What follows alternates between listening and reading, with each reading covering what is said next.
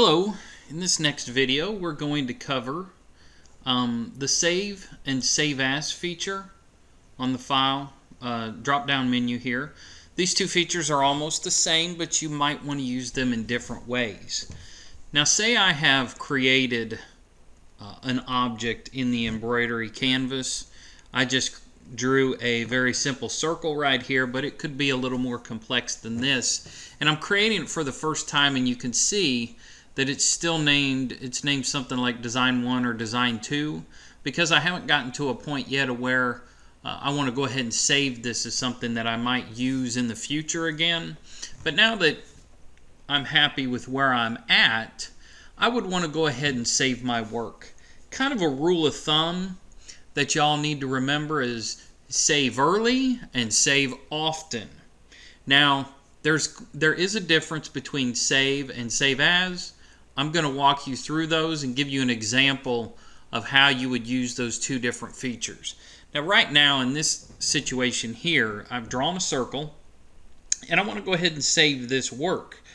And then I want to continue to work on the circle or continue to evolve the design and turn it into something else, but I'm not going to want to then save it. I'm going to want to save as it.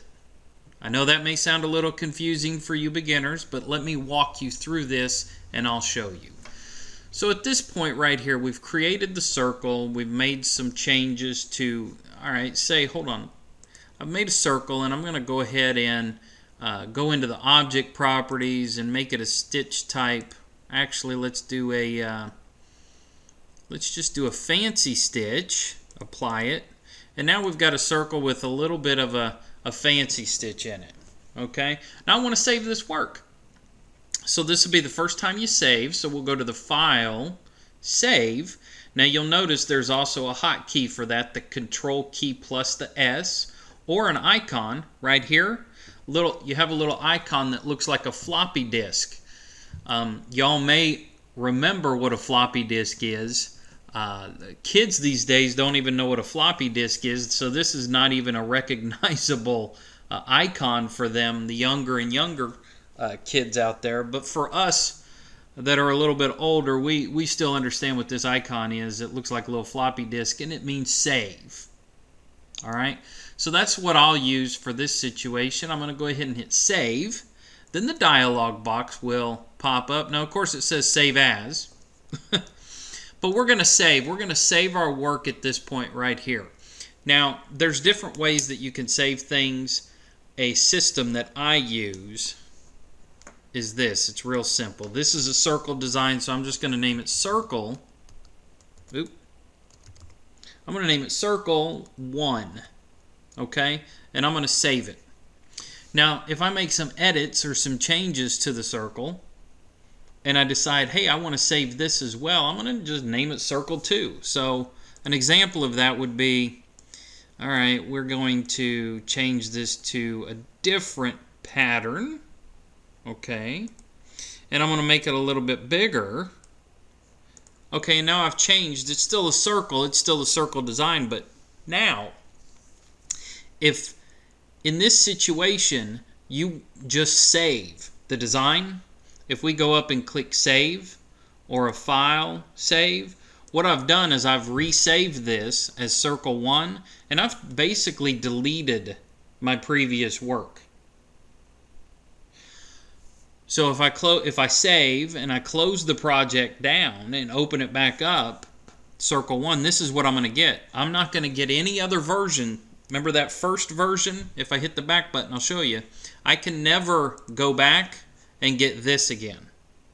Alright, so in this situation where you've made the circle larger and changed the stitch pattern and you want to save that one too, that's a save as. So here we would go to File. Okay, if you just went and hit Save, this would be a destructive change. You would destroy all of your previous work because it would save over the original Circle 1 design. So here I'm going to do a File and a Save As, and I'm going to name it Circle 2. And now I've got two different files. They both started from the same original work, but now I have Circle 1 and I have Circle 2. So now I could, this one's named Circle 2, I could just do a open. Let's see.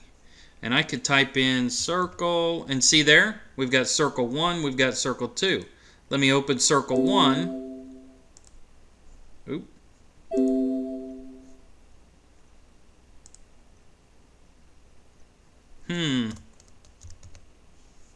Circle 1.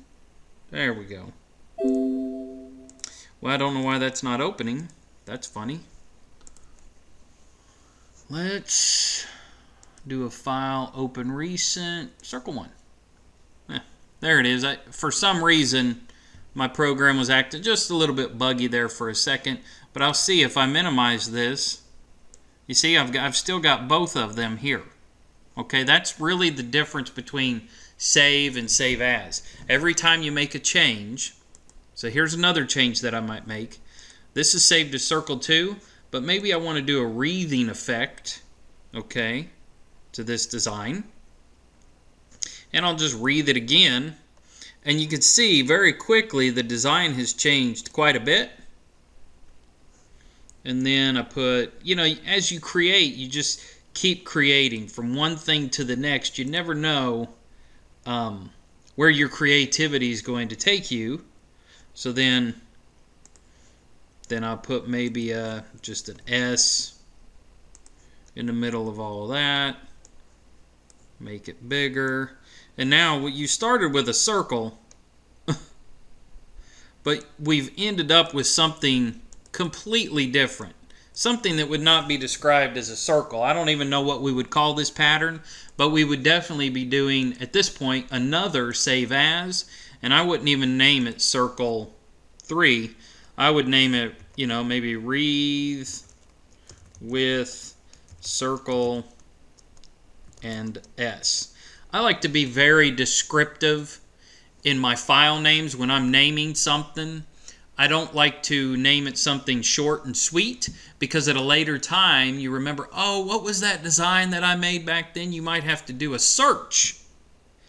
And the more descriptive you save something, the easier it is going to be to find that design at a later date using the search function.